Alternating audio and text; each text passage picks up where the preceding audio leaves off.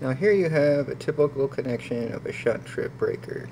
There you got purple and a white wire that are coming down in here, and here are your wires that go to your coil to trip the breaker of the shunt. That's our circuit that goes out, and piece of equipment's underneath the vent hood. So as soon as the fire alarm system, the Ansel system, goes into fire mode, it'll apply power to those two wires right there, and it'll trip the breaker. Pretty simple.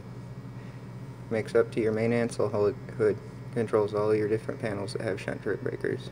You've got other ones that have more in it, but it's pretty easy.